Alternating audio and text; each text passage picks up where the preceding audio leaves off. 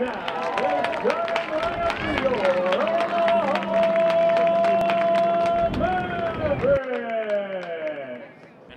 and here it comes, and it's going to be a chopper back up the middle, and a diving stop by Klosterman to her left, but she can't get it. Ball goes into center field. Villegas scores. Throw down to second is not in time as Fisher goes to second on the play. Proud as we see this pitch from Neismer. And the 3-2 is going to be caught on and missed. Weather gets warmer, ball tends to carry a little bit more, and the 1-2 pitch is going to be hit into foul ground, and it's going to be caught there by Helton. She redeems herself. Here's the pitch from Neismer that is hit on the ground to short, and the throw on to first is in time. Good play there by Klosterman to Wenzel.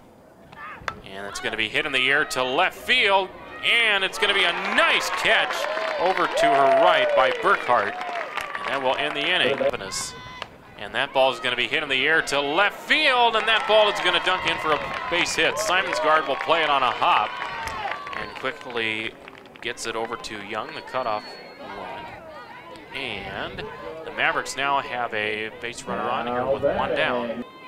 Here's Janae Cameron. First pitch is hit on the ground to short, flipping to second one, on to first, double play. And after a base hit from the Mavericks, it's followed by a double play. That's the second time it's happened today. The pitch, that's going to be hit in the air down the left field line. That's going to be a base hit.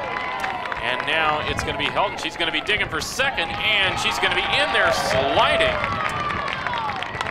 It's going to be hit on the ground to third. Throw across to first is in time.